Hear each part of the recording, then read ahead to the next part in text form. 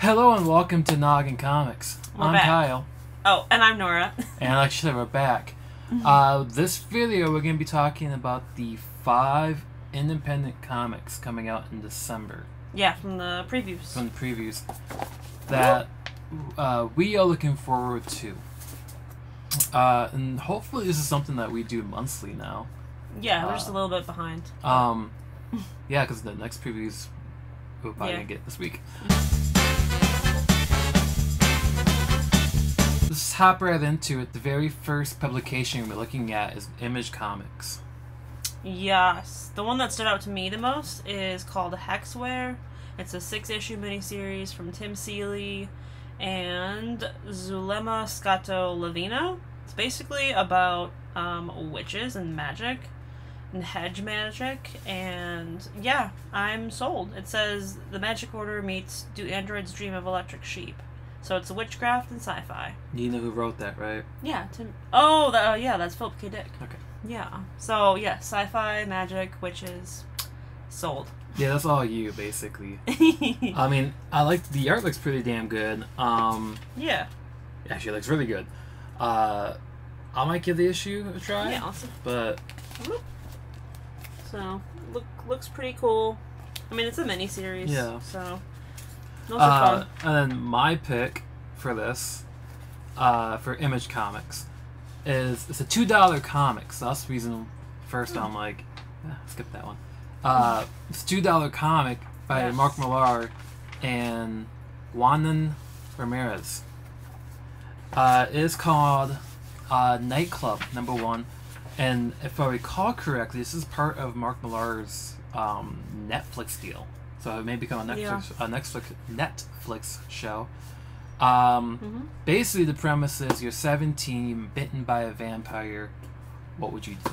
And the cover is these vampires in a cemetery. Now, this is like just jumping on houses on top of a rooftop, wearing luchador masks. And that's all I had to see to get intrigued was luchador masks, vampires, $2. Yeah, $1.99 for 6 issues. So yeah, sold. Basically, it's Kick-Ass meets Circus de Freak.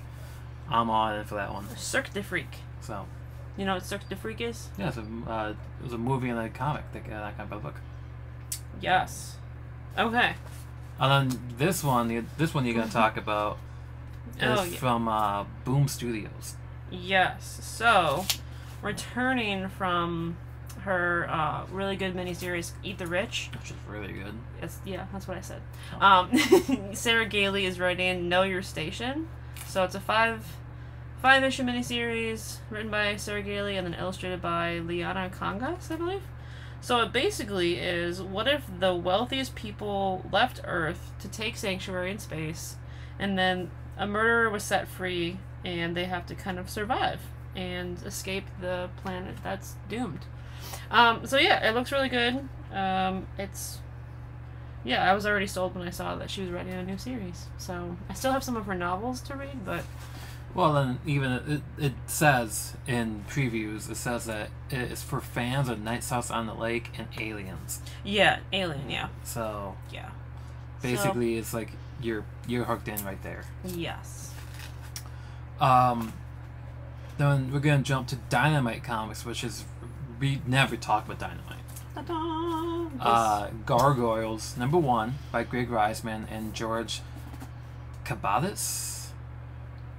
George Kamadias or something? Kamadias? Yeah. George Kamadias. Sure. Basically, from just the cover of the previews, I knew we were going to be getting Gargoyles. I grew up watching Gargoyles. So the art looks really good in this. Yeah. The one thing I know that I'm going to be doing the entire time reading is hearing Keith David's voice as Goliath the whole time. Nora doesn't know what I'm talking about. She didn't watch the... I've watched a few. One episode. A few. I watched Gargoyles as a kid, and I remember it being one of the shows that captured my attention and imagination so much. So this is the same artist that did... it's a Boom little miniseries called Buckhead. Yeah, and that's really good. And I think they're also the same artist is also doing, and we have not been reading it, the John Carter from Mars from Dynamite. So that's probably why he got this gig too. Wow, I'm boring you, huh? Just kidding. Yeah, so that's the Dynamite one, just because it's gargoyles. There's a bunch of covers, and they all look really good. Yeah, this might be your introduction into. This might be the introduction into gargoyles for you. Yeah, I'm gonna read it. But yeah, the next one, I think the last one we were gonna talk about is the super indie comic. Yeah, it's Can't speak. Source Point Press. It's The Curse of Cleaver County. And this is very much. This is keeping in line with that horror marathon we did in October and all year basically. Yeah, we read horror comics all year. This is actually written by Garrett Gunn, who was doing Good Boy, Little Red Ronin, and so him doing something that is a horror double feature. One shot. That's a one shot, but like also says the introduction of a new character. Yeah, it's like. It says it's a limited edition double feature. So. Yeah, they said expect. What we're expecting from this series is gore, somewhat hilarity, and gruesome action. Yeah, it says in here, grotesque, gruesome, gore-fueled killers as they haunt, horrify, and harrow the peaceful residents. Yeah, if it's anything like Good Boy or Little Red Ronin, you know this is going to be a very unique, interesting story. Yeah, I guess we'll see how horrific it is. Ha ha ha. But let us know what you're looking forward to in December. Well, for the independent comics at least. Yeah. I know like Vicious Cycle is another one that we Vicious Circle is another one we could have talked about. Leaping Mihu is on. Oh, and the Boom. That's the Boom Studios one. Yeah.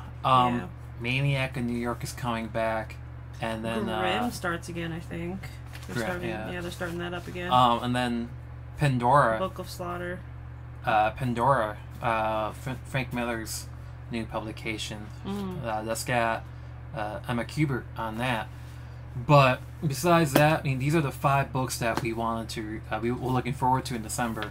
Yes. So, like, comment, subscribe, and see you at the comic shop. Bye.